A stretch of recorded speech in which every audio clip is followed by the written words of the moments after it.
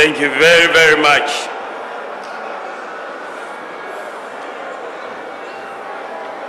His Excellency, the President of the Republic of Ghana, Nana Addo Dankwa Akufo-Addo, former President of the Republic, John Agyekum Kufuor, I know he's watching from home. Second Lady, Samira, my beautiful Samira. National Chairman, Stephen Ayensu in team, my running mate and incoming Vice President, inshallah, Dr. Matthew Opoku Prempeh, Chief of Staff, Akosia Frimaus Helpari, the General Secretary, famous Justin Kodia, Ministers of State, Members of Parliament, of course not forgetting the Majority Leader of Parliament, our parliamentary candidates, our MMDCs, Chairman of the Council of Elders, the National, Regional, Constituency, and polling station executives, the media, ladies and gentlemen, I extend a warm welcome to you all. I stand here filled with a lot of emotion, humility, and nostalgia.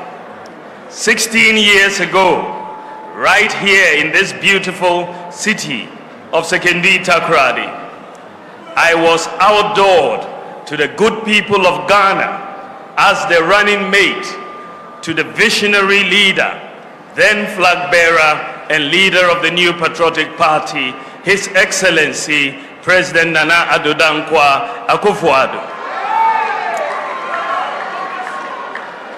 Today, I am privileged to return to Takoradi, this time against all odds, as the presidential candidate of the new Patriotic Party to launch the 2024 Manifesto of the party. With God, it is possible. In exactly 111 days from today, over 18 million Ghanaians will have the opportunity to decide on a new leader and parliamentarians to govern the affairs of state over the next 4 years. Fellow Kukurudites, the race is on, and I know, and you know, and they know that the momentum is on our side. I have witnessed firsthand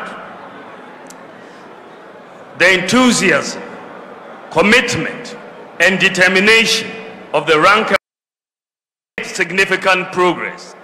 Mr. President, history will be kind to you, and you shall be remembered for your unprecedented achievements and the millions of lives you have touched. We are eternally grateful. Ladies and gentlemen, if there was any doubt, to believe it is crystal clear from the data-backed account we have given that our overall performance and track record are superior to that of my opponent and his party in virtually every sector. Virtually every sector we are superior. But I believe, as a former president and a proud student of history, he knows that. And that is one part of the reason why he is avoiding a debate. The other part, of course, is about the courage and the confidence to put what he intends to do differently this time around with the power he seeks, side by side to the vision I have for Ghana and the clear roadmap to getting the work done. That is the choice we are presenting to you, the Ghanaian voter, on December 7th. Ladies and gentlemen, notwithstanding our superior performance, there remains the fact that between 2020 and 2022, we experienced severe challenges triggered by the pandemic, which brought the world and our country to a thundering halt.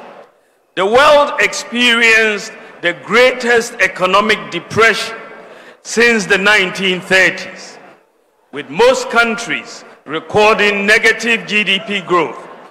Supply chain disruptions and the rising price of oil resulted in major increases in the prices of fuel, freight, and food across the globe.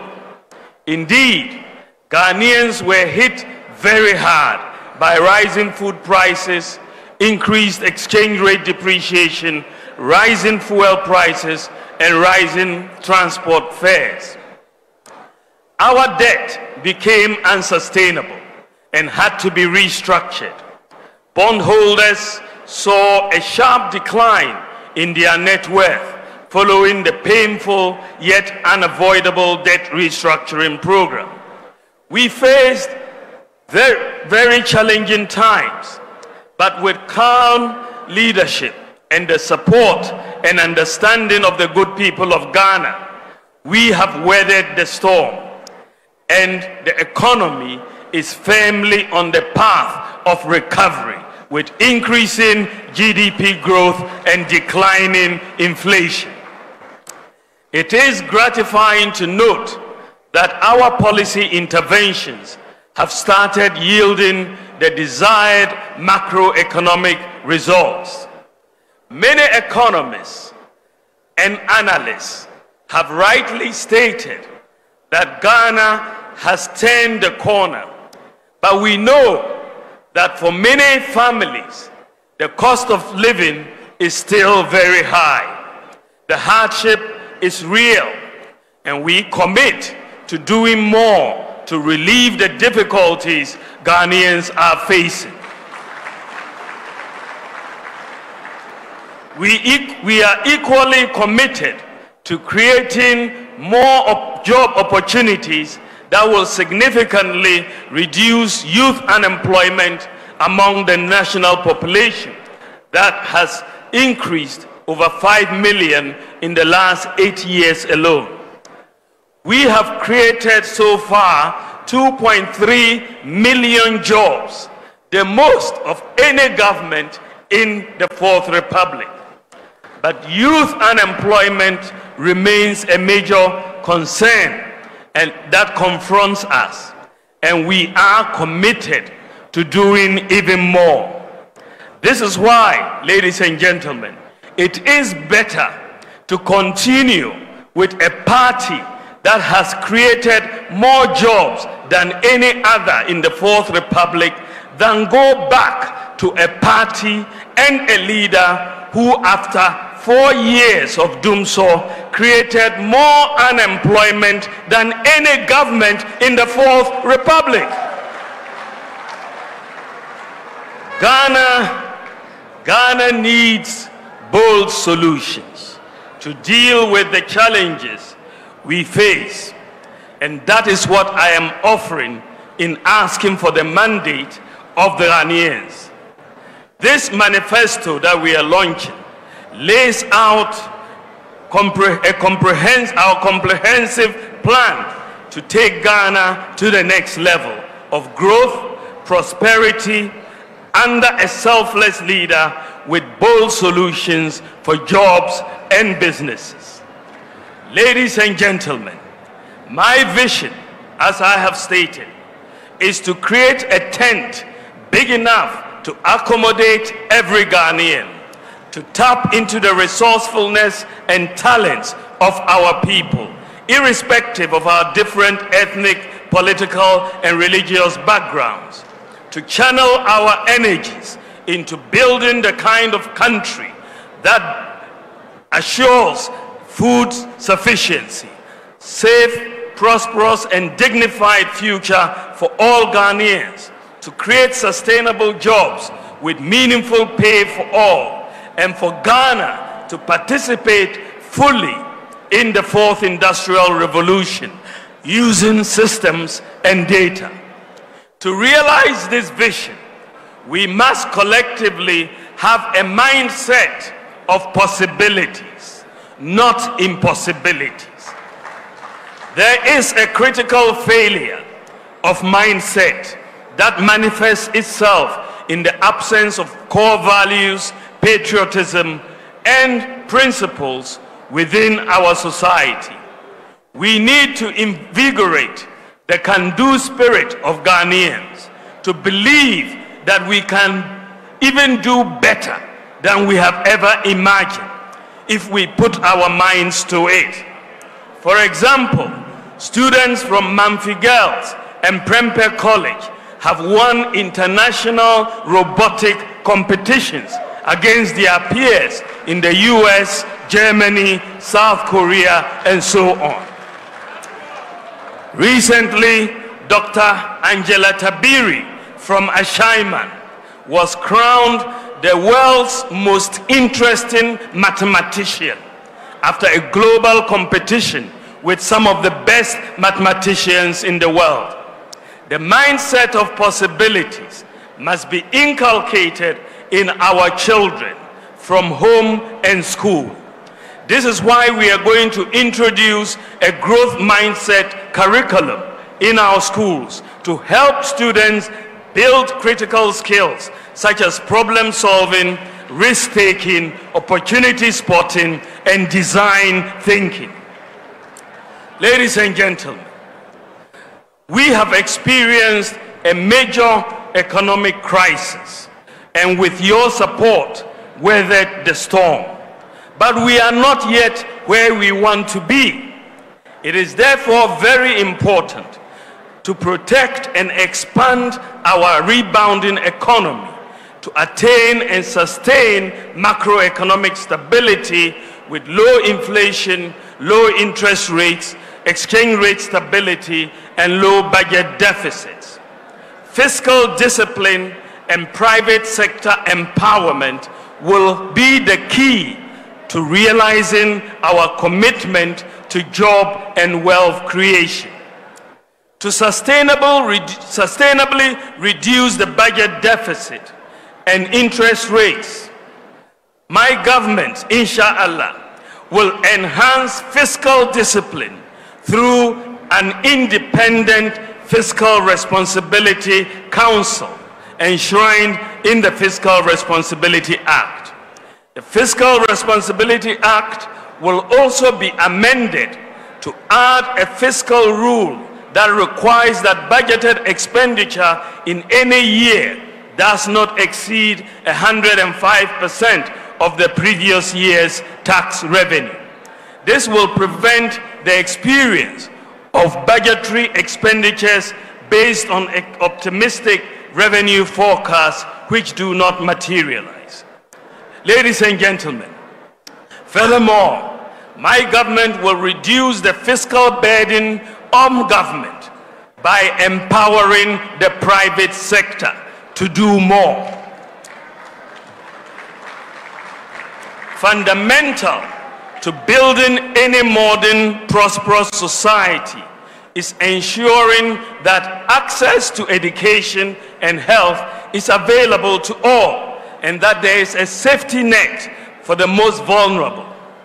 Under the two-term administration of His Excellency Nana Addo Dankwa Akufo-Addo's government, I can say without any fear of contradiction that no past leader has done more to uplift the poor and the vulnerable in society than my boss. We put in place new ones and expanded existing social policies and programs for the masses across Ghana, like the free senior high school, free TVET, Agenda 111, one constituency, one ambulance, expanding school feeding, national health insurance care for childhood cancer, sickle cell patients, and kidney dialysis, and so on. I pledge to you that my government will protect and deepen all these programs that several millions of you depend on. From my interactions with the people, the three top major concerns of Ghanaians are the cost of living, jobs, and roads. The 2024 manifesto of the new Patriotic Party prioritizes what you, the Ghanaian people, say are your priorities. The manifesto lays out a clear path of how we plan to solve these major problems, among others. That is why my government will make business and jobs our #1 priority. True to our philosophy, I believe the private sector has the capacity to provide jobs and create wealth for society. My administration will therefore incentivize and empower the private sector to do more in complementing government in the provision and management of many infrastructures and other public services. This can reduce government expenditure, increase efficiency and accountability, create competition, and improve maintenance. Yes, we have built more roads than any other government in the Fourth Republic, but we still have a lot to do. In the last 8 years, we have been deliberate in empowering Ghanaian contractors to undertake many major infrastructural projects that would otherwise have gone to foreign contractors.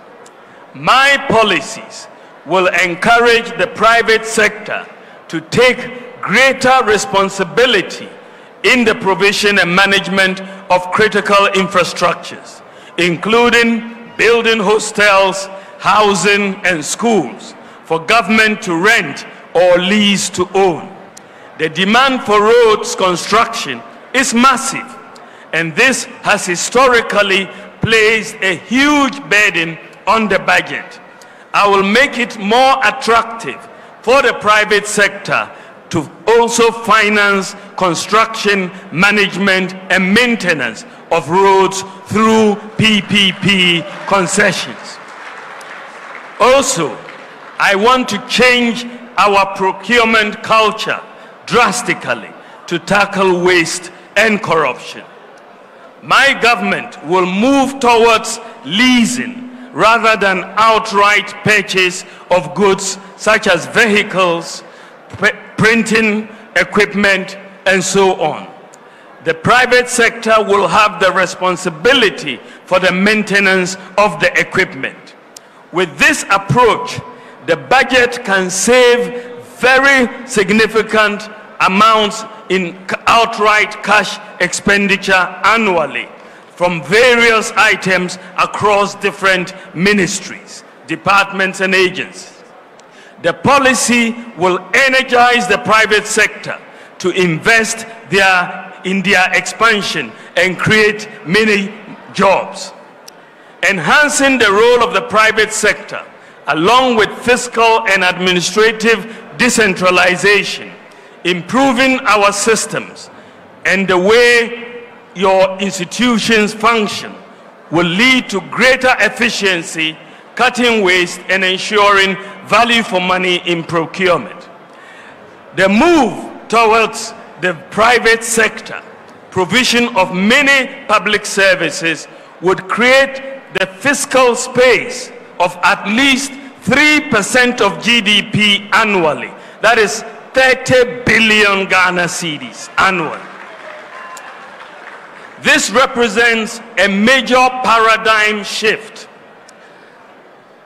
A major paradigm shift. Additionally, an efficient system of governance will require even fewer ministers. Therefore, I will have no more than 50 ministers. Ladies and gentlemen, I come to our tax system. To increase government tax revenue, we have to reform and refocus the Ghana Revenue Authority towards broadening the tax base.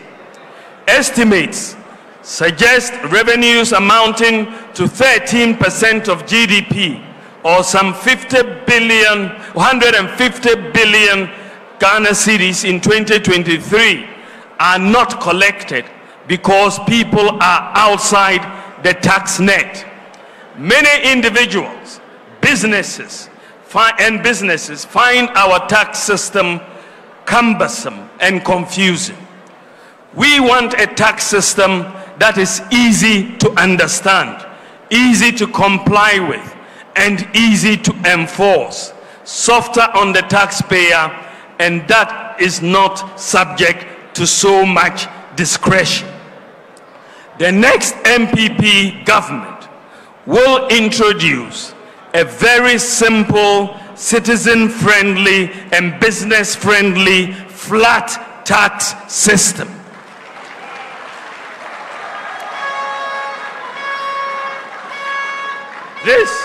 This will be the first change in our tax system since independence.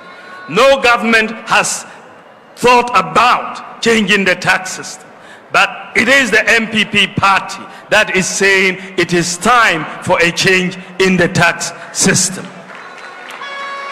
A flat tax system, and a flat tax will be of a percentage of income for individuals and businesses with appropriate exemption thresholds set to protect the poor.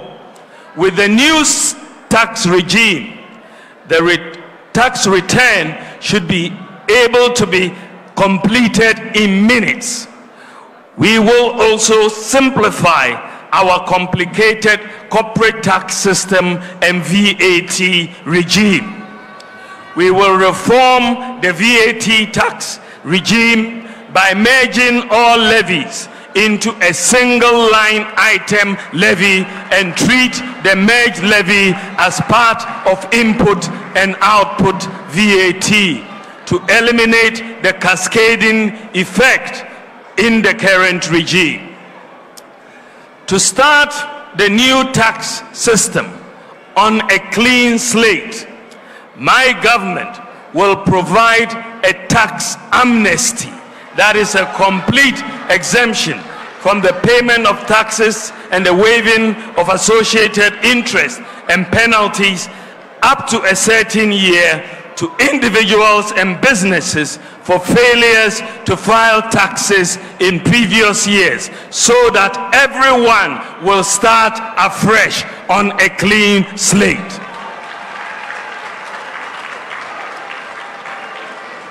In return, my government will expect the beneficiaries of this most significant gesture and such savings to be directly used in creating jobs. Our ultimate goal, ladies and gentlemen, is to move Ghana to a lower tax regime with broader coverage to stimulate greater economic activity and generate more revenue to the state. For this to succeed, tax digitalization will be implemented across all aspects of the tax administration. Everyone will be required to file tax, a very simple tax return, electronically through their mobile phone or a computer. There will be no manual or paper filing of taxes anymore. Faceless assessments will provide transparency and accountability. There will be no need under this new tax regime. There will be no need for GRA to send officers to sit in shops, to close shops. E-invoicing as being implemented by GRA will also be extended. I now come to support for business. Ladies and gentlemen, my government will be for business because true to our philosophy, I believe the business of government is to empower business to deliver for society. We will therefore support the growth of businesses by the following policies. We will incentivize Ghanaian startups in selected strategic sectors with investment tax credits for the first 3 years of their operations. A flat rate system of duties for all importers will be implemented, bringing predictability and stability on prices of imported goods. We will harmonize port charges to align the charges with the charges in competing regional ports, particularly Togo. Duties in our ports will not be higher than the duties in Lomé, Togo.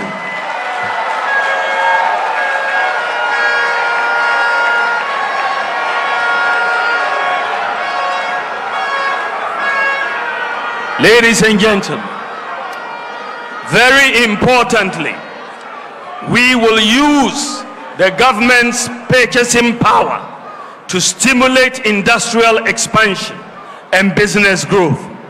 This will help create jobs by rolling out a Buy Ghana First policy, under which all goods and services procured by the public sector will first be filled by goods and services produced locally.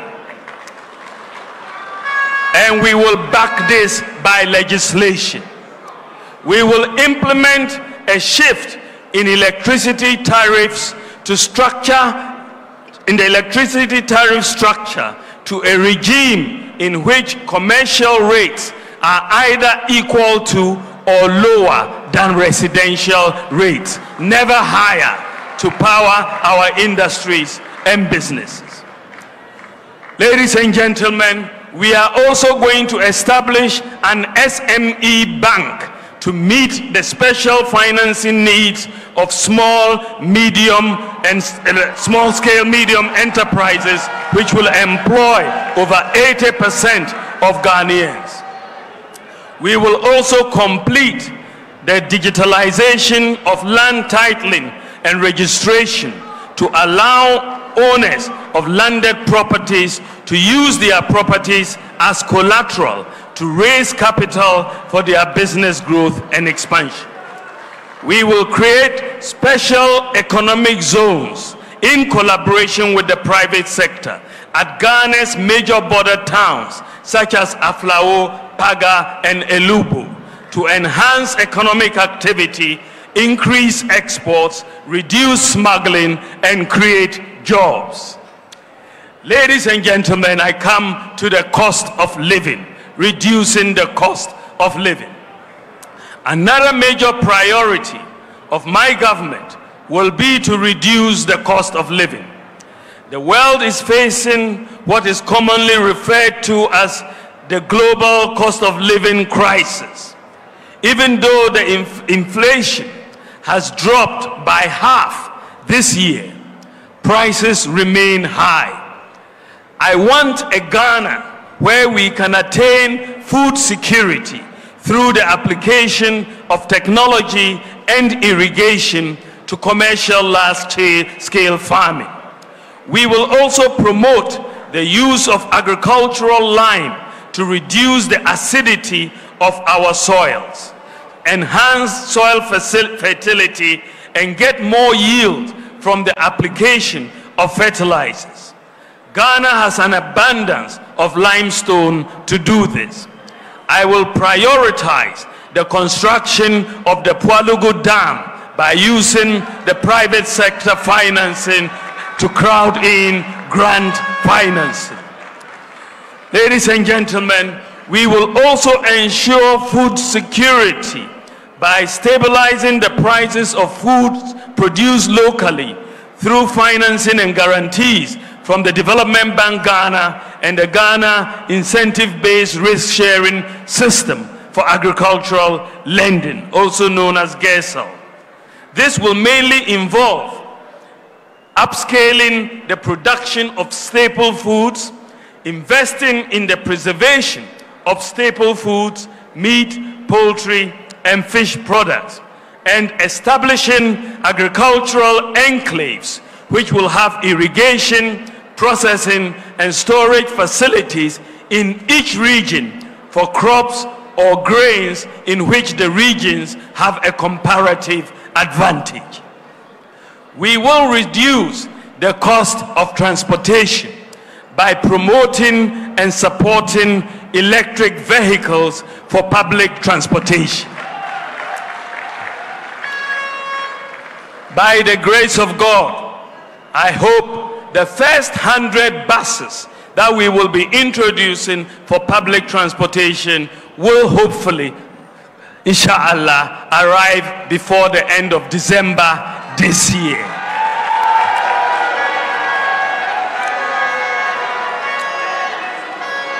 We are also going to expand the Gold for Oil program to continue stabilizing the price of fuel. Stabilizing the price of spare parts through the flat rate duties for all importers policy, which will bring predictability and stability on prices of imported goods. Ladies and gentlemen, we are also going to make your driver's license valid for 10 years and extend the renewal period to 5 years. Under a housing for all policy, I will also have a major focus on the provision of public housing in the same manner that Singapore did. We will partner with the private sector to build large housing estates without the government having to borrow or spend. Also, the National Rental Assistance Scheme, which has worked so well with thousands of beneficiaries, will be enhanced to deal with the problem of the demands of rent advance of 2 years or more. We will also ensure a variety of accommodation types to meet different pockets and needs as follows. In social housing, we'll be including homeless shelters, overnight stay for the vulnerable, and expanded rental assistance schemes for low-income workers. In the area of affordable housing, we'll be including district housing projects through incentives to the private sector real estate industry, as well as expanding the services of the revived State Housing Company and the Tema Development Corporation and the National Home Ownership Fund, and improving housing finance through an expansion of the mortgage lending market, as well as rent-to-own schemes. Ladies and gentlemen, we will use a variety of ways to deliver access to the various types of accommodation. For example, social housing. We will provide public lands within our main cities to private developers, and in order to benefit, make it mandatory for them to set aside between 20 and 30% for low-income social housing units with subsidized rents. Significantly, ladies and gentlemen, improving the availability and affordability of power.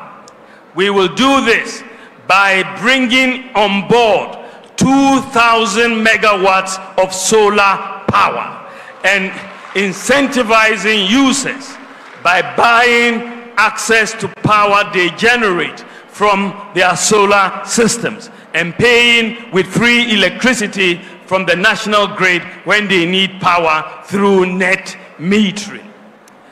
We will continue to make accessing services easier. For example, once you have a Ghana card, all public organizations will not be required to collect your basic data. They will have all that data. They don't need you to fill any forms because all of it is on your Ghana card. Ladies and gentlemen, I want to build a Ghana where we leverage technology, data, and systems for inclusive economic growth. I want to build a Ghana into a world-class digital economy. I want to build a Ghana where we apply digital technology, STEM, robotics, and artificial intelligence for the transformation of agriculture, healthcare, education, manufacturing, fintech, and public services delivery. As part of this process, it is my goal to eliminate the digital divide by achieving over 90% internet penetration within the first 4 years of office. We have already made very significant progress in this direction by increasing internet penetration from 34% in 2016 to some 70% by 2023. The task in the next 4 years is to move from 70% to over 90% as exists in the advanced countries. It is possible. I am determined to not let Ghana miss out on the fourth industrial revolution, as our continent did on the industrial revolution some centuries back. I want to see Ghana build the digital talent we require for the fourth industrial revolution. This will mean providing digital software skills to hundreds of thousands of youth. This, along with other priorities, will create jobs for the youth, including school dropouts. In collaboration with the private sector, we will train at least 1 million youth in IT skills, including software development, to provide job opportunities worldwide. Ladies and gentlemen, generally, there will be an enhanced focus on technical and vocational education. My government will also support the establishment of a national open university, Ghana, in collaboration with the private sector, and it will focus on ICT, TVET, and STEM. Ladies and gentlemen, to prepare our children for the fourth industrial revolution, I will enhance the positioning of the educational system towards STEM, robotics, artificial intelligence, and vocational skills to cope with the demands of the fourth industrial revolution and job creation. My government will make coding and robotics standard in senior high school. Furthermore, to become a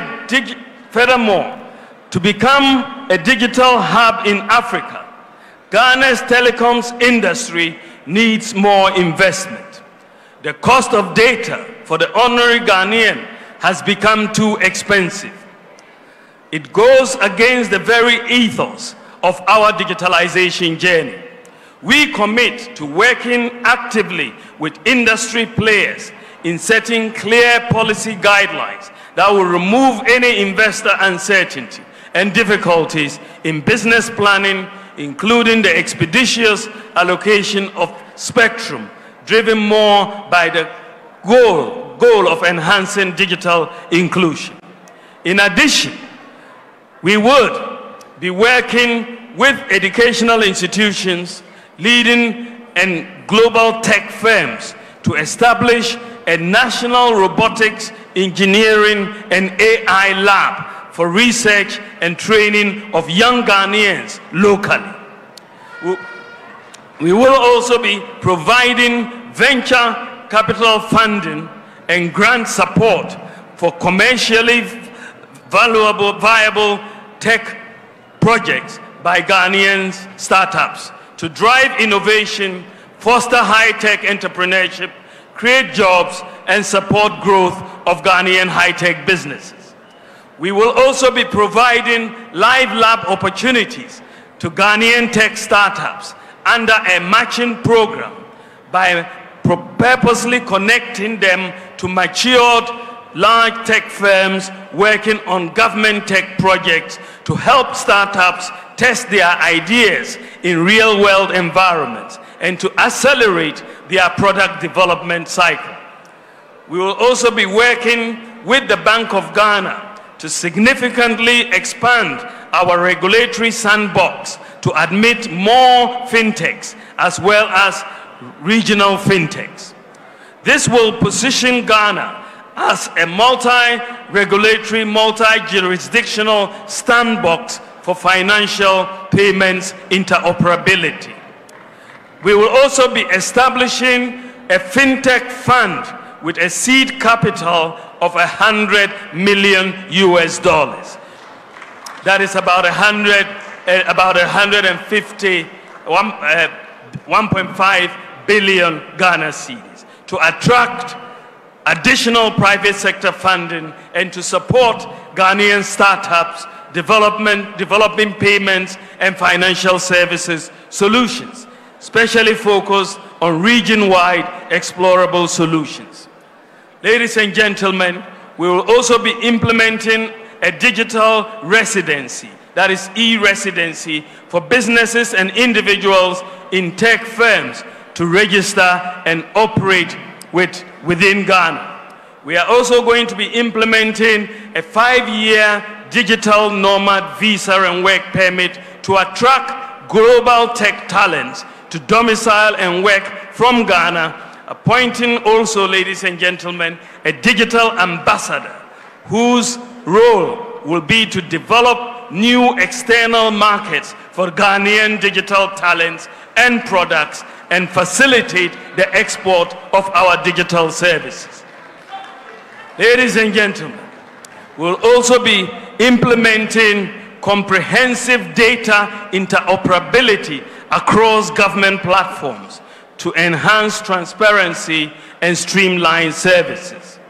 We will be pushing further Ghana's leadership, led by my boss, Ghana's leadership role in achieving cross-border mobile money interoperability among other payment systems within the AFCFTA to enhance buying and selling within Africa's 1.4 billion consumer market. Ladies and gentlemen, we will also be creating a marketplace to streamline public sector procurement. As a result of the increase in fiscal space from the tax and expenditure measures we are going to undertake, we will be in a position to enhance the digital economy by abolishing the e-levy as well as taxes on mobile phones. We are also going to ensure in this digital economy that we are building that the Ghana card will not be required, that for any person who holds a Ghana card, you will not be required to fill a form to get a passport. You will just be required to pay your fee because all the information is on the Ghana card. Ladies and gentlemen, working with industry players, we intend to make Ghana a world-class digital economy and a digital hub of Africa. I now come to our natural resources. Ladies and gentlemen, as President, the next NPP government will usher Ghana into a golden age for the maximization of the benefits of our natural resources like gold, lithium, bauxite, and so on. The key to doing this is value addition and Ghanaian ownership. As we have started with lithium, we need a new paradigm in the natural resource contracts that sees more of the benefit accruing to Ghana.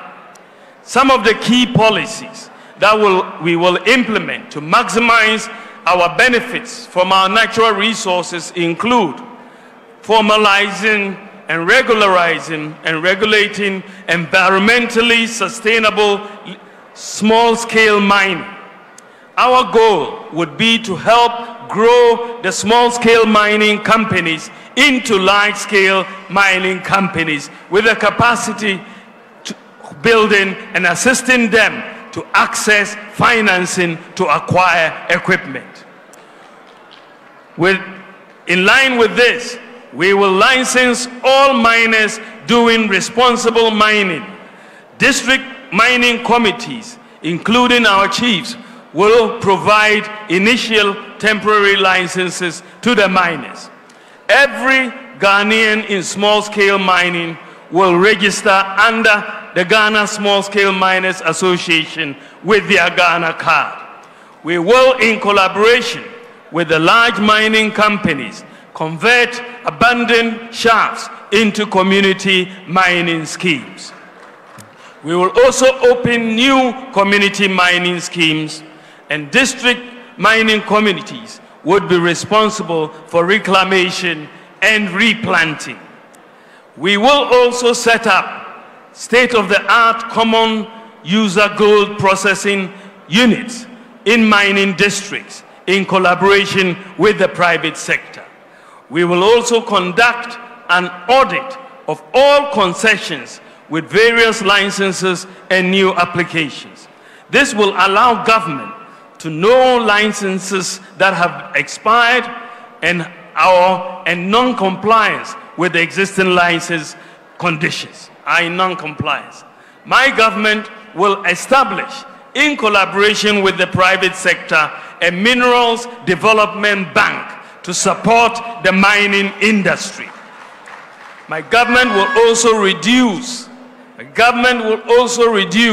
the minerals export tax to 1% to discourage smuggling and encourage more production.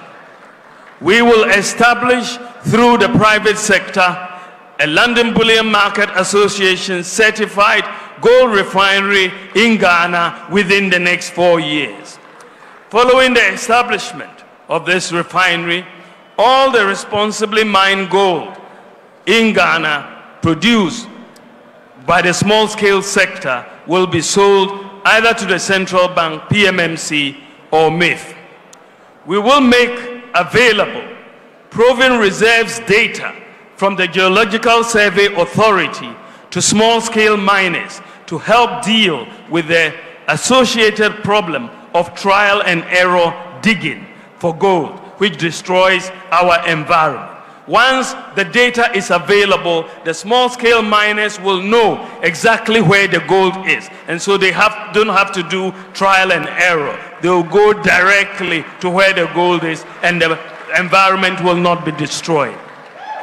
We will also adequately resource the Geological Survey Authority to undertake the mapping exercise. We will also scale up the use of mercury-free gold catcher machine technology, which is less damaging to our environment. Ladies and gentlemen, I come to an important subject matter of stabilizing our currency. Ladies and gentlemen, recognizing the need to transform the structures of the Ghanaian economy from merely being an exporter of raw materials, an importer of finished products, to producing what we consume and adding value to our raw materials and farm produce. The Akufo-Addo-led government set out in 2017 to find solutions by introducing transformational policies such as one district, one factory. While industrialization remains the long-term solution to macroeconomic stability and shared prosperity for Ghanaians, the vulnerabilities in the structure of the Ghanaian economy remain and were heavily exposed by the global crisis of 2020 to 2022. The crisis hit us really hard, but you may wonder why, unlike previous times when the city faced severe pressure, this time around we have never experienced queues at our fuel stations or dumso as we did in 2015. Let me tell you a short story about that. I approached my boss when we had this crisis, as I saw our foreign exchange reserves continually dwindling. I approached my boss and suggested a novel way as a solution to the shortage of foreign exchange. I proposed that we leverage on gold to produce directly in exchange for the essential goods we import. He gave me the go-ahead to pilot the one critical import, petroleum products, the shortage of which would have completely derailed our economy. And that is what resulted in gold for oil. I am happy to say that the two policies that have helped rescue the economy from catastrophe in the recent crisis were the Bank of Ghana's domestic gold purchase program, which I proposed, and the gold for oil program. The pilot, these two policies, the pilot has worked for a number of companies and has worked for the countries. Some companies which wanted to repatriate dividends and couldn't do so because of foreign exchange constraints have suddenly been able to do so because of the gold purchase program. We have thus found a solution in the midst of this crisis, and bringing together the pilot of this gold for oil and gold purchase programs. We have thus, through this crisis, we have suddenly found a solution to the profit repatriation problem that many businesses had without destabilizing our local currency. This also brings major comfort to foreign investors operating in our countries. I believe from the success of the pilot scheme, we can confidently say that we have found a solution to the age-old foreign exchange problem that successive governments have struggled to contain, and which invariably led to inflation and other macroeconomic challenges. My government will completely institutionalize what I will call the Gold for Forex program, even as we intensify efforts to transform the structure of the Ghanaian economy.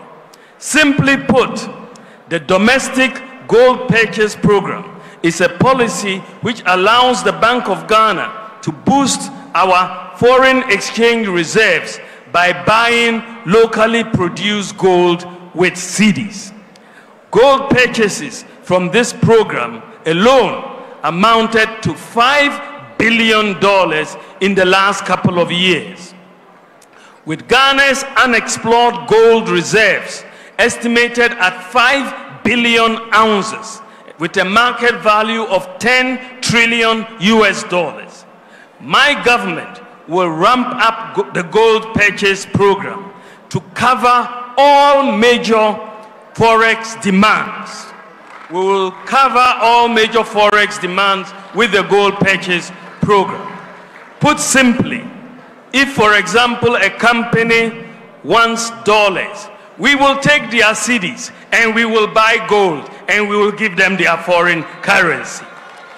The gold purchase program will therefore provide the anchor that our local currency has always lacked. Ladies and gentlemen, going forward, I want to build, with your support, I want to build a credit system for Ghana. In the advanced economies, workers are able to easily access credit to purchase items such as televisions, cars, mobile phones, and houses. They are able to do so because the credit system over there works, and it is supported by individualized credit scoring by the credit rating agencies.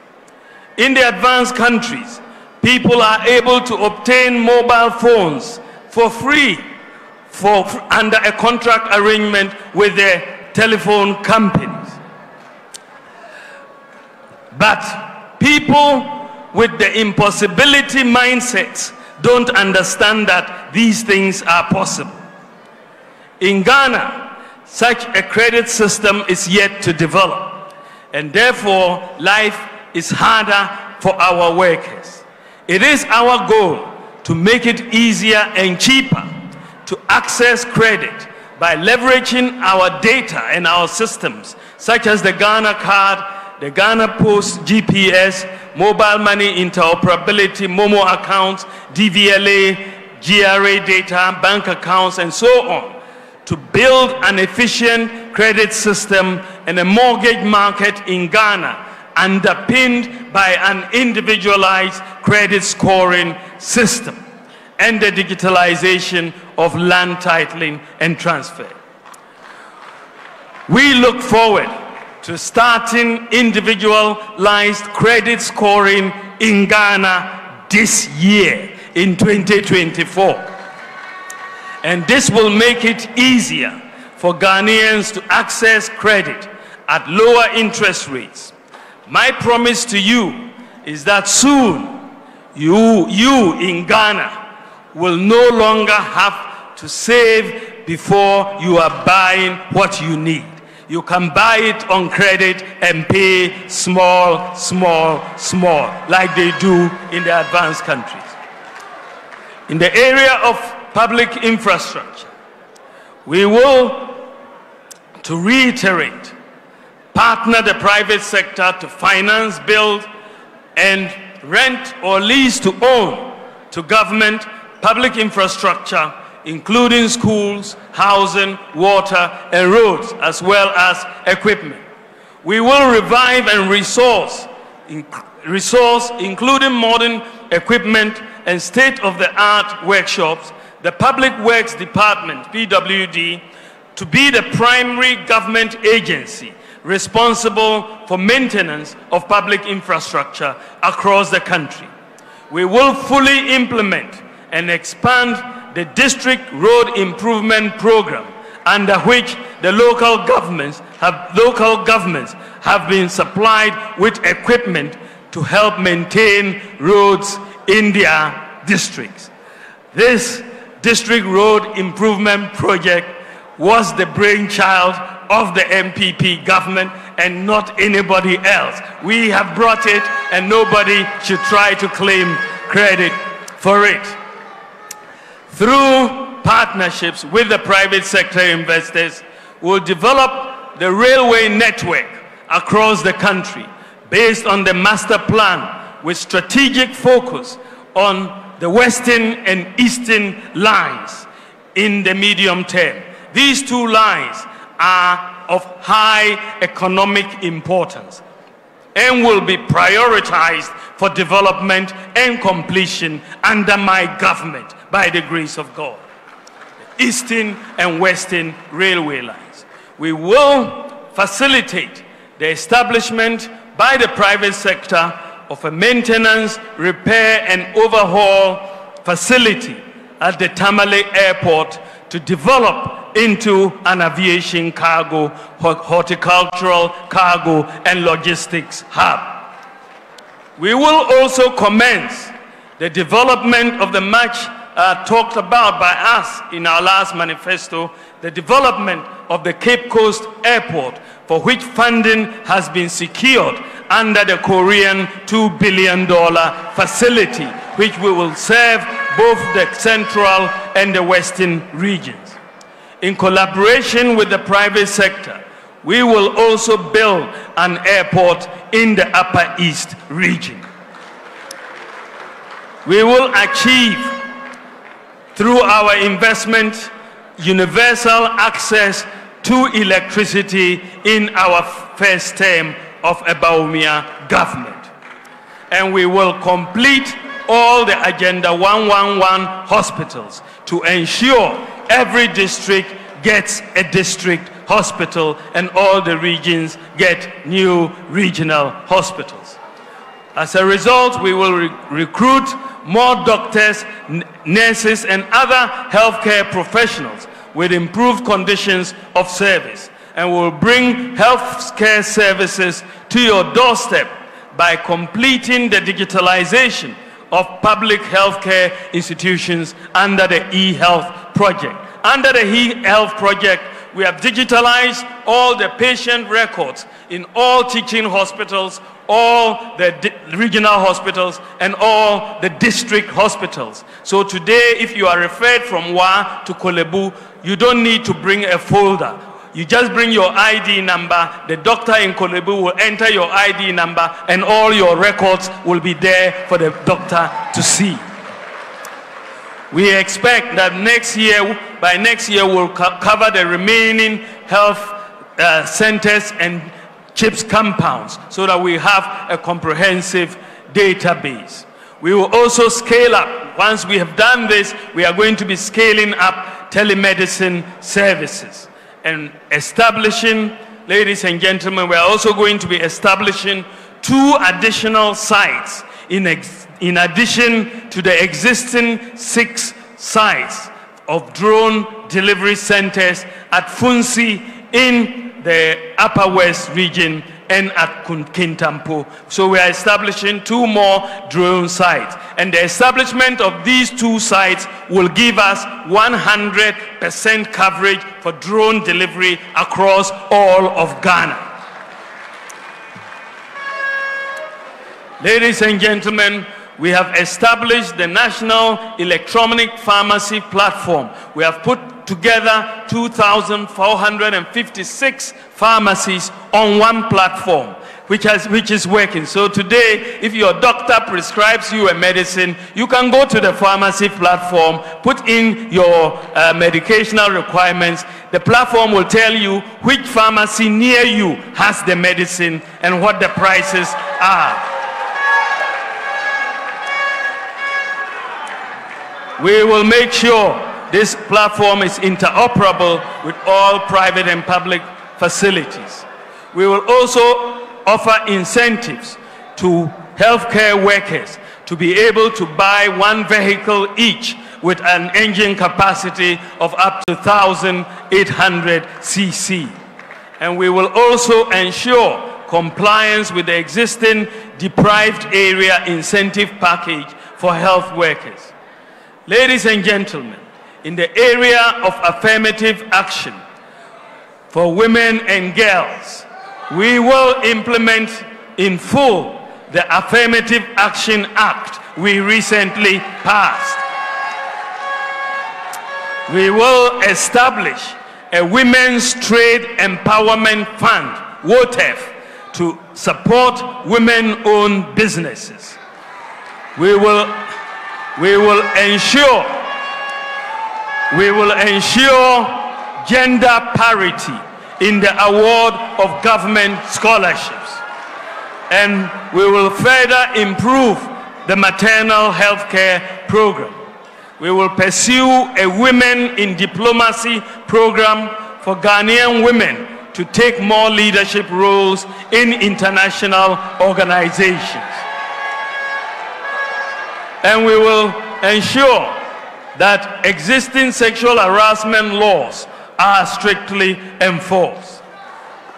We'll also be enabling mothers to seamlessly enter the workforce by prioritizing, in partnership with the private sector, the establishment of daycare centers near workplaces, including marketplaces.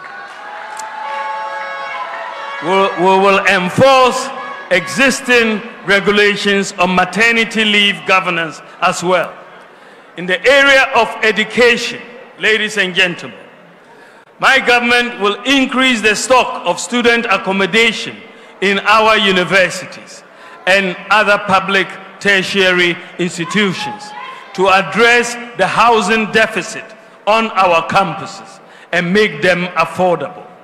We will introduce a free tertiary scholarship for persons with disability to remove the financial barriers to pursuing their educational goals.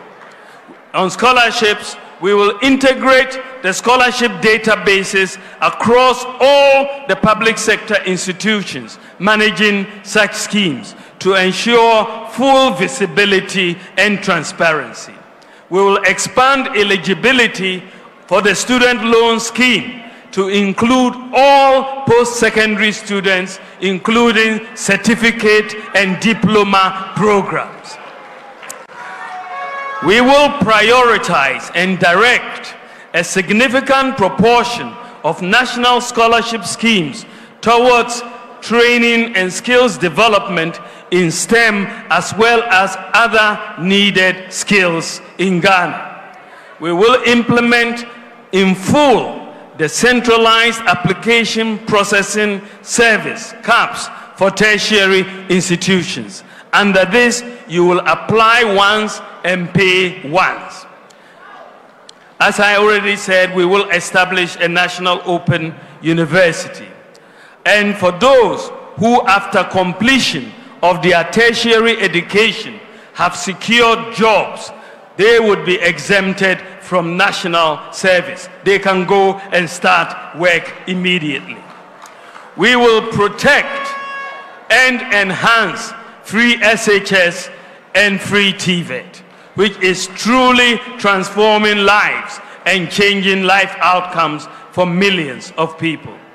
Since we started the free SHS and free TVET, enrollment has increased by 83%.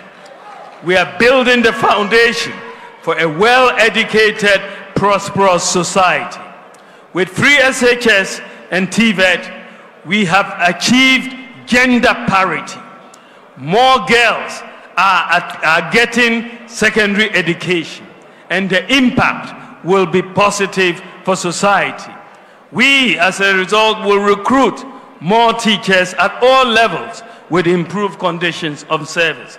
We will also continue to develop additional infrastructure for our educational institutions to meet the increased numbers. We will offer incentives also for teachers to buy one vehicle each with an engine capacity of up to 1,800 cc. Ladies and gentlemen, I come to good governance. In the area of good governance, we will, and I reiterate, we will reinstate the process of getting MMDCs elected through a universal adult suffrage to deepen decentralization and effective local governance. We will delink the creation of districts from constituencies to bring an end to the automatic increase in the size of parliament. We will institute an electoral area share of the common fund for assembly members to facilitate development at the electoral area levels. And we will engage Parliament and other stakeholders, including political parties, to review the 1992 Constitution to achieve effective national development. We'll provide value-based leadership predicated on values such as selflessness, excellence, ethics, justice, integrity, transparency, diligence, and accountability. In pursuit of values-based leadership and responsible citizenship, will formalize the relationship between the state, chiefs, faith-based organizations, and civil society organizations, and redefine and elevate their place and role in the national governance structure. We will formally designate faith-based organizations as development partners who are entitled to similar incentives. We will review Section 63 of the Chieftaincy Act to empower chiefs to strengthen local governance. And we will pay living allowances to paramount chiefs, divisional chiefs, and queen mothers. To encourage the registration of all lands and to avoid land disputes, all stool lands will be registered without an initial fee payment. Payment will only be made of the registration fee when the land is sold, and then we will get our fee. But initially, all chiefs can go ahead and register stool lands without paying a fee. Ladies and gentlemen, my government will also protect Ghanaian cultural and family values. Dealing with corruption is my next area of focus. Ladies and gentlemen, all governments have struggled with the canker of corruption in our society. People have been killed for corruption, and people have been jailed for corruption, but yet it persists. My view is that corruption operates in darkness, and we need to deal with it through openness and transparency and through digitalization. Our approach so far has been to deal with corruption after it occurs. My approach to deal with corruption before it occurs. Digitalization is the vehicle. The Ghana card has enabled us basically to eliminate ghost workers from the Controller and Accountant General payroll, also from the SNIT payroll and the National Service payroll. Using the Ghana card and the elimination of ghost workers in SNIT and the National Service Scheme, we have saved 800 million Ghana cedis in just these two institutions. One of the most potent weapons against corruption is transparency. Many corrupt activities are cash-based. Apart from the obvious benefits of moving in the direction of a cashless society, the literature does indicate that more electronic payments are used in transactions as opposed to cash. The more that is done, the more there is traceability, and therefore the less corruption. I would like to bring Ghana close to a cashless economy in the shortest possible time.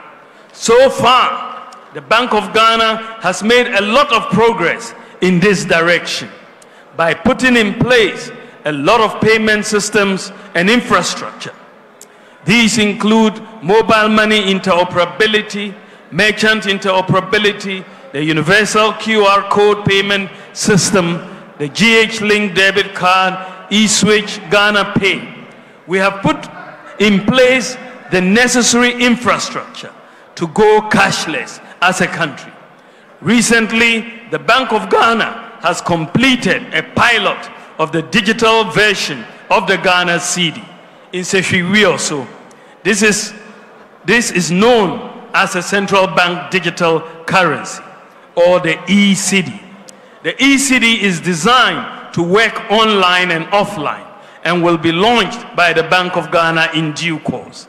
The e-cedi will be the ultimate weapon in our fight against corruption, because it will provide transparency, reduce the risk of fraud, robbery, tax avoidance, and money laundering, since it will be easy to track the movement of money and identify suspicious activity. The ECD will quicken the pace of Ghana's move towards a cashless or a near cashless society. We will also, ladies and gentlemen, implement blockchain technology and smart contracts for secure data exchange and transparent government services. Employing a distributed ledger technology improves transparency and efficiency. This will make all government transactions permanently traceable and not subject to alteration. I want Ghana to be the first country in Africa and one of the few in the whole world to become an all-government blockchain government. Ladies and gentlemen, in the area of care for the elderly, we will pass the An-Aging Act for the care and protection of the elderly. We will promote geriatric care training programs to address the growing need for elder care. We'll implement policies on the establishment of home care, nursing homes, and rehabilitation services, including assisted living and old-age community living. We will create elder-specific social assistance schemes to cover those not currently covered by existing programs such as LEAP. In the area of the environment, ladies and gentlemen, we will enhance the protection of our forests and biodiversity hotspots. We will restore our forests through a reforestation program by targeting 30,000 hectares of degraded areas for reforestation and plantation development annually, establishing 1,000 hectares of bamboo and rattan plantations annually for watershed protection and plantation development.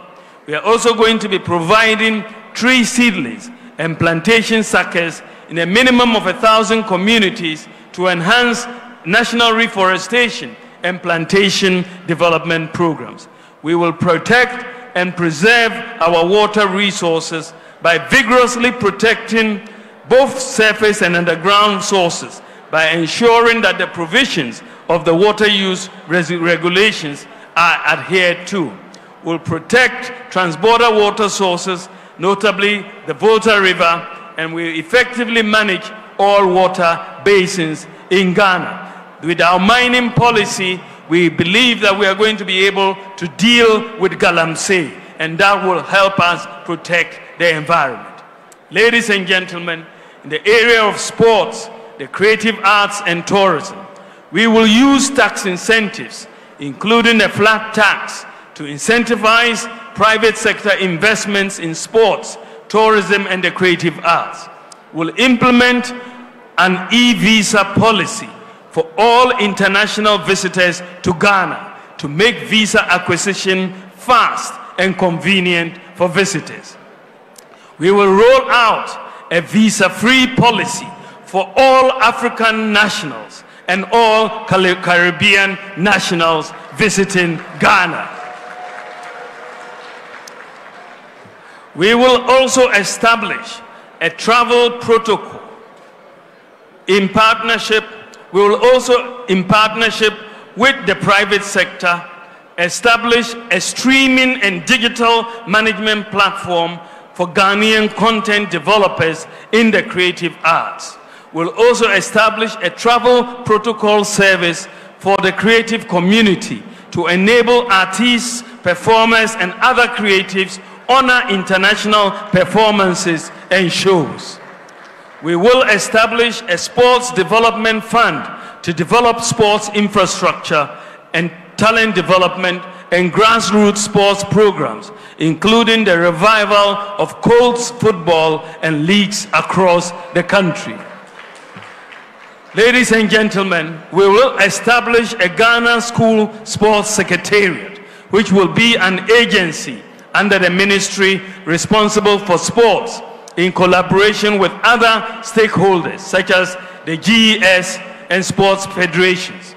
My government will seek school-level collaboration with international sports bodies like the NBA and the NFL to make Ghana a hub for these emerging sports in Africa, to create more opportunities for young people. We have already tried this with the NFL, the governing body for American football. We will, ladies and gentlemen, also upgrade the surfaces of our football pitches to meet the highest international standards. And so we will be seeing an upgrading of the stadia in Kumasi, Accra, Cape Coast, Tamale, and Esipong to make sure that they meet the highest international standards. My government will also implement an effective maintenance module for our sports facilities. We will continue the construction of astroturfs for every constituency to boost the development of our talents, including juvenile football. We have increased astroturfs from 3 that we inherited to over 150 in 2024. We are going to start an Operation Olympics Glory program by dedicating resources towards the preparation of our athletes and their readiness for the 2028 Olympics in Los Angeles, USA, including where necessary, targeting specific sports for medals.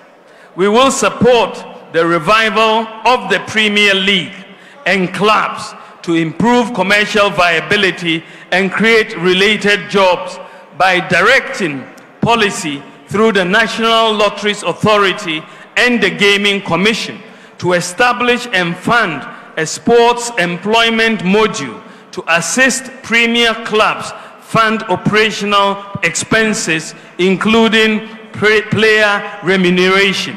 And also we will provide a bus to each Premier League club.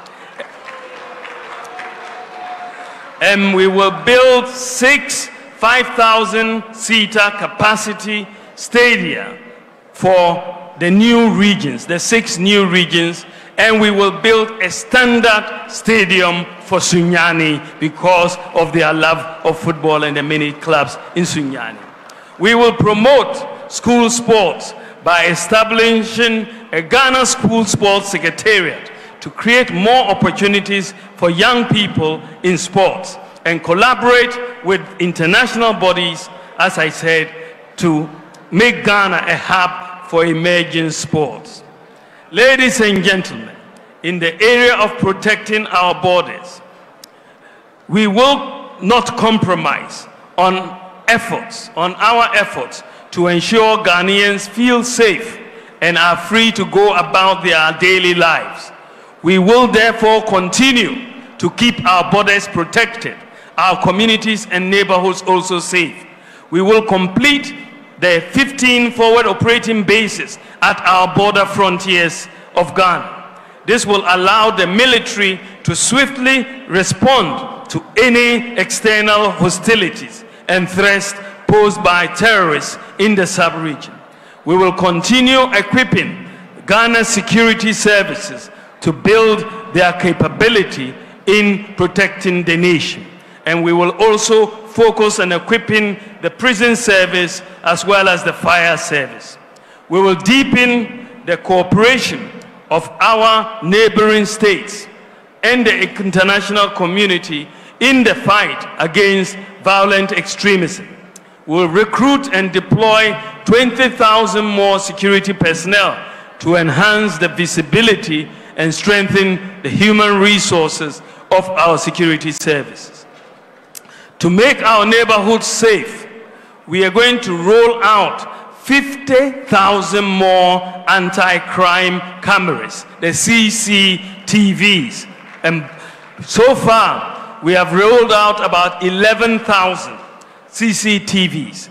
But many districts and regions, many district capitals and regional capitals are not fully covered. So we ask national security to undertake an exercise to tell us what is needed so that we can see what is happening in every public street, in every regional capital and every district capital, every day and every night.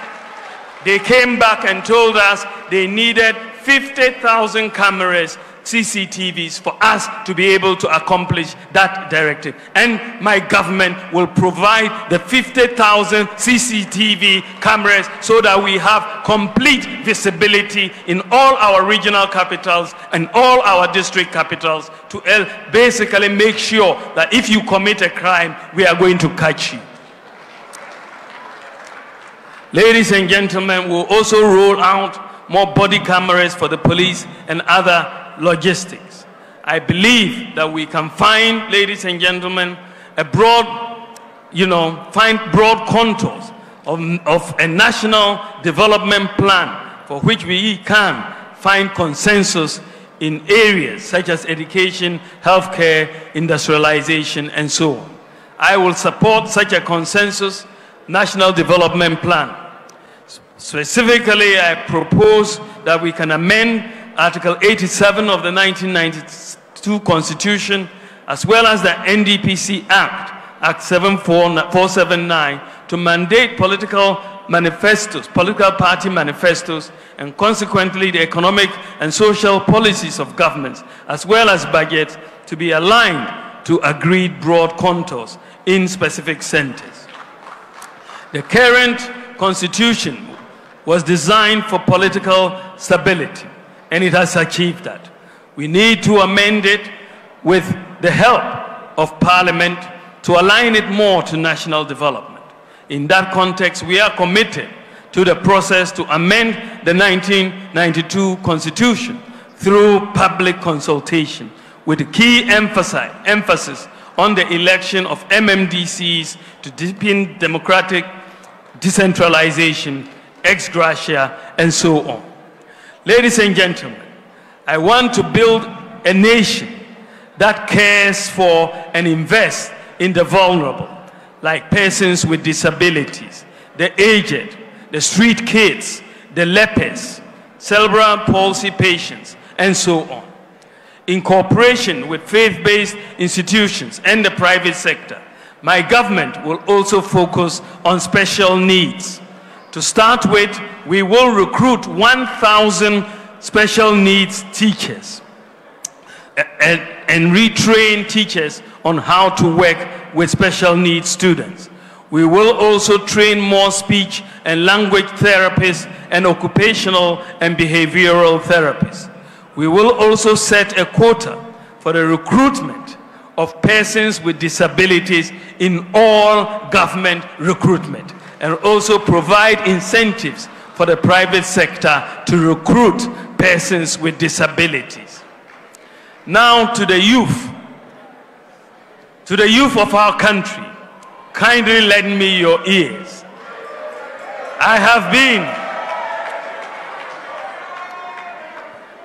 been to you, and I have listened to your concerns and soaked your aspirations. I want to assure you that I am for you. Our nation is at a crossroads. We are preparing to elect a new president in December 2024, and I believe I will serve you better as your next leader. I am a problem-solving leader. In the last 7 years, I have, with the blessings of President Nana Akufo-Addo, led and championed initiatives to address some of the fundamental problems in the public service delivery area. I possess the integrity you require in your next president.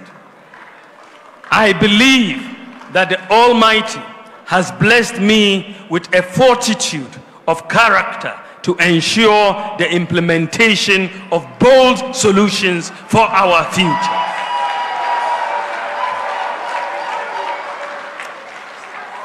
My track record of public service and in international development is public knowledge. My entire career, from academia through to the Bank of Ghana, the African Development Bank, and my current role as Vice President, has been anchored on competence, diligence, and efficient and effective management skills that have contributed to my ability to see projects through to completion.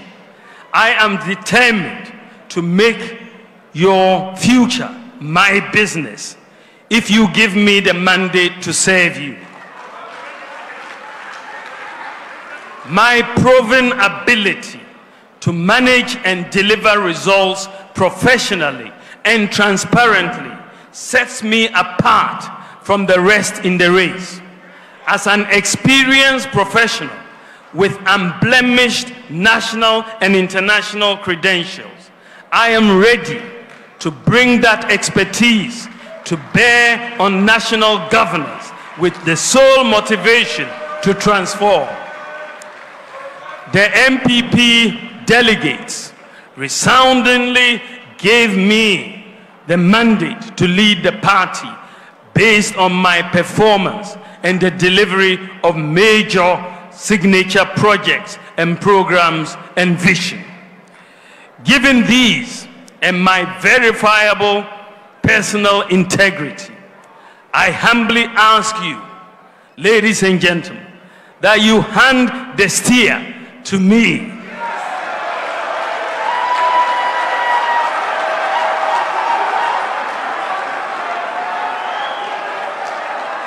That you hand the steer to me to usher in a new government, a new management style that will give us additional results, a paradigm shift in how we manage our resources, and let the benefits of nationhood reach out to every member of society.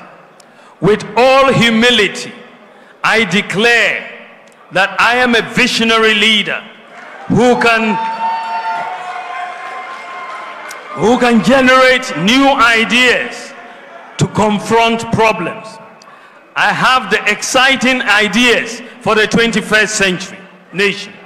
We have done well in creating jobs in the last 7 years. 2.3 million jobs, the most of any government in the Fourth Republic. However, unemployment is still a major issue amongst us. I make a firm commitment to sustain and expand the rebounding economy to address the problem of unemployment. To the Gen Zs,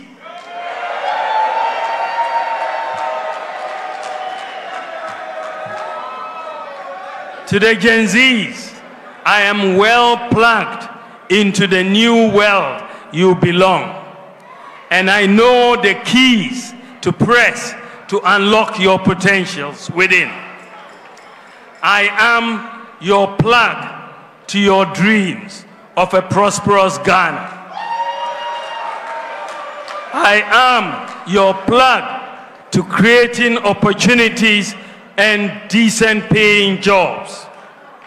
I shall offer you a problem-solving leadership built on my values of integrity, compassion, and sincerity. To this end, I have presented for your consideration our manifesto for 2024.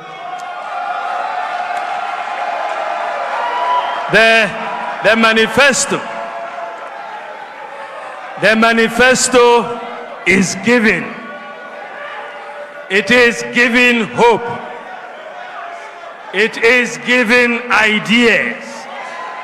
It is giving jobs. It offers the opportunity to create a new generation of entrepreneurs through my business support initiatives. It strives to make Ghana a fully digitalized nation in which you are able to access public services with ease. It incentivizes the private sector to expand and deliver good jobs. Ladies and gentlemen, I believe that as Vice President, the policies I have championed or initiated have impacted or will impact the lives of virtually every Ghanaian. I have, with the full blessings and support of my boss, promised and delivered on many groundbreaking policies that are happening for the first time in our history. These include championing the Ghana Card, Agenda 111, e-pharmacy, Ghana.gov, one constituency, one ambulance, Zongo Development Fund, paperless ports, motor insurance, database, renewal of NHIS on your mobile phone, Ghana Card number as your TIN number, SNID number, NHIS number, zip line, delivery for drones, gold for oil, gold purchase program, and so on, and so on, and so on.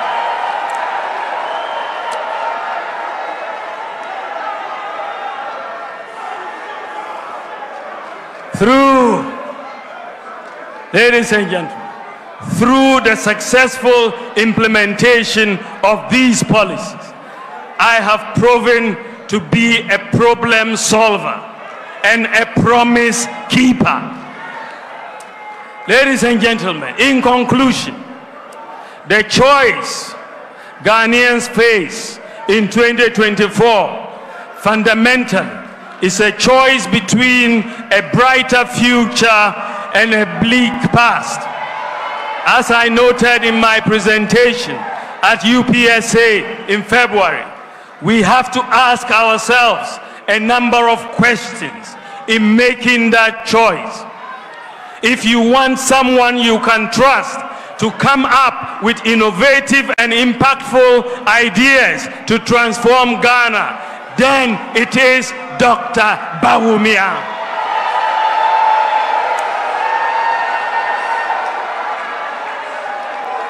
If you want someone with personal integrity who can be trusted to fight corruption, then your choice is Dr. Bawumia.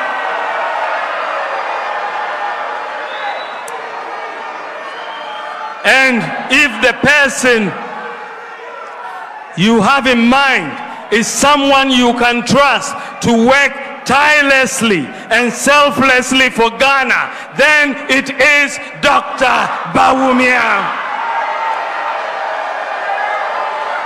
If you want a leader with a proven record who you can trust to create jobs for the youth, then it is Dr. Bawumia.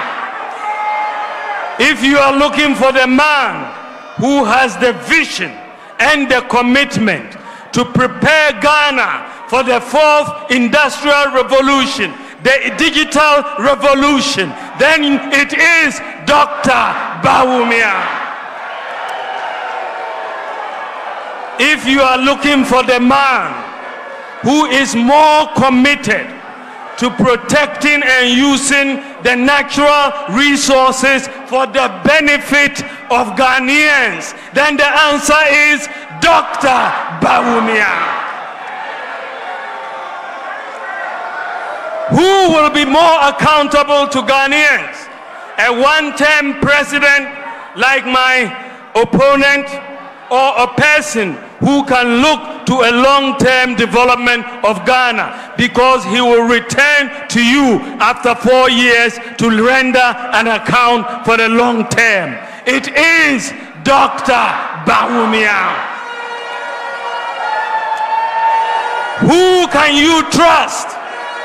Who can you trust to protect free senior high school education?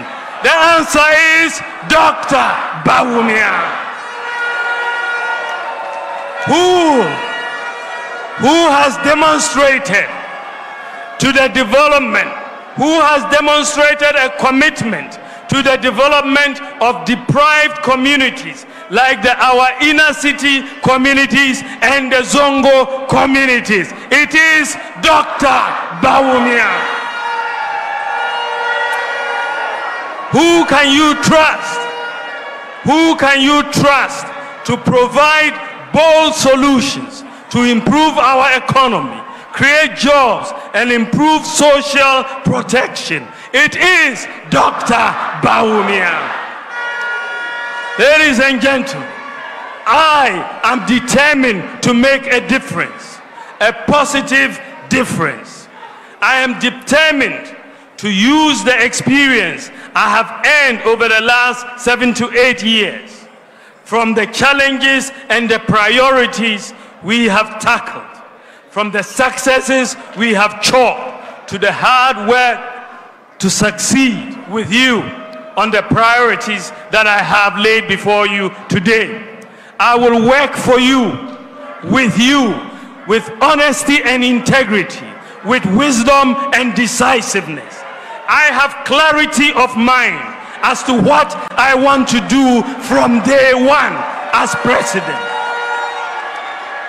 I will not ask you for a honeymoon to cool off and think about what to do with the responsibility you give me.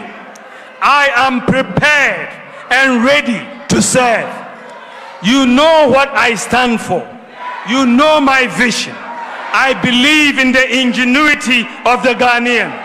Together we can succeed in building a progressive society of possibilities, enterprise, compassion, open opportunities, and shared prosperity for every Ghanaian, born rich or poor, born in the north or the south, born Christian or Muslim, born a girl or a leper or a boy, a leper or a disabled person. I have never been president of Ghana before. I am presenting myself to you for the first time to ask for your precious vote to serve you as your president and to continue the development agenda of the NPP. When you make me president, inshallah, I will implement my own vision that I have outlined. In all humility, I will ask you to give me the opportunity to become one of the most impactful presidents in Ghana's history. In conclusion, dear Ghanaians, what I have presented today are just highlights of our manifesto. There are many more details and policies that are found in the full version. I implore you and entreat you all to read the full manifesto. This manifesto we are launching today is a manifesto of hope, a manifesto anchored on bold solutions to usher in the golden age of good governance and accountability, and a manifesto of possibilities focusing on quantum leaps in jobs and prosperity. Our positive mindset is built on a strong track record of innovations and achievements. Unlike our friends who regard every life-changing policy proposal as impossible, we in the NPP see possibilities. We innovate, deliver, and prosper.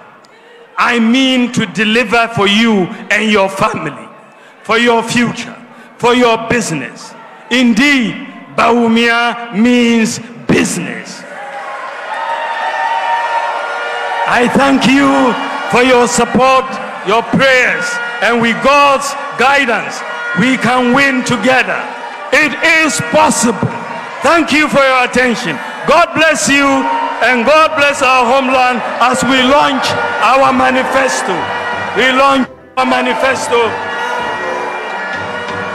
We launch our manifesto to the glory of God.